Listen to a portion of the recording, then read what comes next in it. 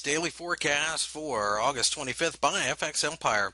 The IBEX, as you can see, gapped lower at the open on Monday, slicing below the 10,000 level.